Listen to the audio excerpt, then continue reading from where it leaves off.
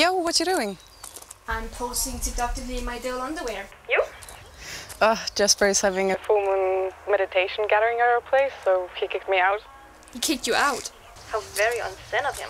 Fine, I bailed. Potato. Anyway, the place is crowded with his crew of bob-haired middle-aged women who are trying to find themselves in their trendy leftish footwear and yoga tights. There's crystals and incense everywhere, literally.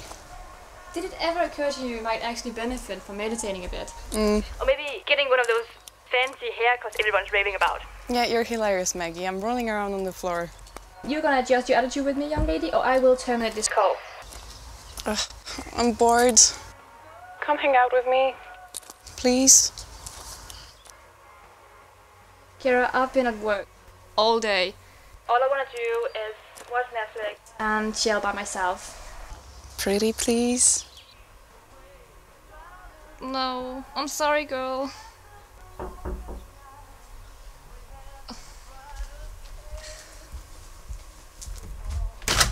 got plans. You literally just said you're gonna see Netflix and chill. Yeah, By I yourself? just plans. Coffee?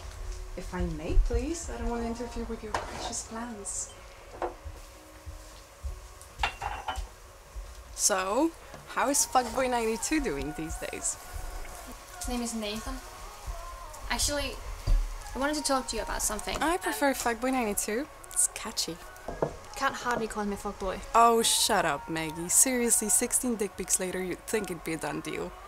You've seen his penis from every possible angle, which, by the way, how is that even attractive? Also, the fact that he has that kind of time on his hands is just mind-blowing to me. Full-time job, full-time douche, and part-time dick pic artist. It's amazing how he never fails to squeeze in the time for a genitalia portrait, just for your viewing pleasure. Have you got that off your chest, huh? Yeah. Look, I realize that he's quite average, simple-minded, somewhat basic cisgendered male for your standards, or whatever. But if you got to know him, probably. Why on earth would I be interested in getting to know him? Because we are dating now, officially. What? Why? Okay, just don't. How do you even know what I'm gonna say? I just do.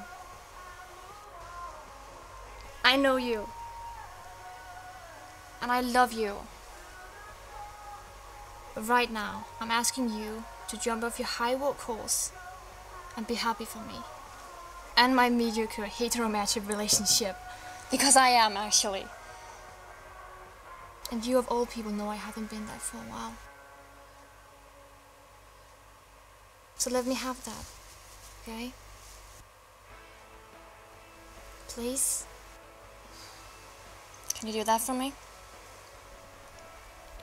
What even is a high walk horse? Not the point. Can you? Guess so. I'm just a little bit surprised. Okay, that's all.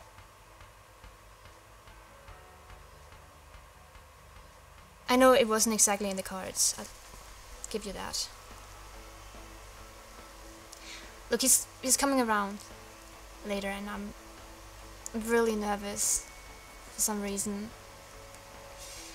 I could use some emotional support. Maybe I just think you deserve more.